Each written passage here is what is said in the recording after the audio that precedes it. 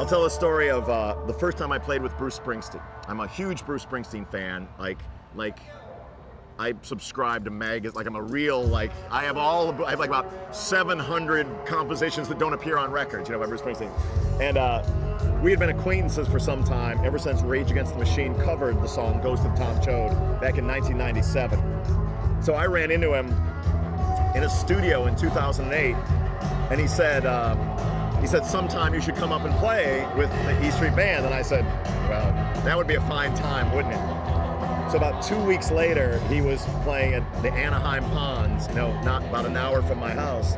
And so I somewhat boldly called up Bruce Springsteen and said, how about when you play in Anaheim? How's that sound? Remember what you said in the studio today? So we had a brief discussion about what song to play. I'm not sure who suggested Ghost of Tom Chode, it might have been me. And the two existent versions of it are his acoustic version and the Rage Against the Machine Black Sabbath-y riff rock version. And he said, bring an acoustic guitar, bring an electric guitar, just be ready. So I, of course, stay up night after night practicing every possible incarnation of the song.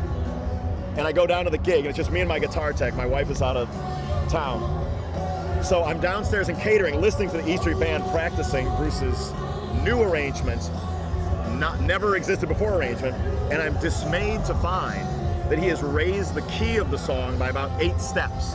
And as you can tell from this interview, perhaps the rich milk chocolate baritone voice that I have might not be able to hit the high notes on American Idol. So I'm in a panic down there trying to reconfigure, like, how do I play I only know it the way it is on the record. So I finally go up there, and I'm very nervous, and you know, it's like my one chance to play with the E Street Band, I'm gonna suck. So I'm like terrified. Very patiently, Steve Van Zandt and Bruce are kind of coach me through this new version of the song, and clearly it's not going well.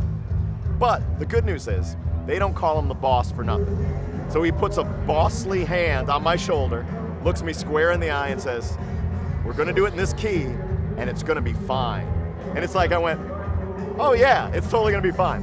And so that and a half bottle of Jameson later, and I went out there and I ripped shit. And it worked out well at the end of the day. And there's YouTube proof of it. So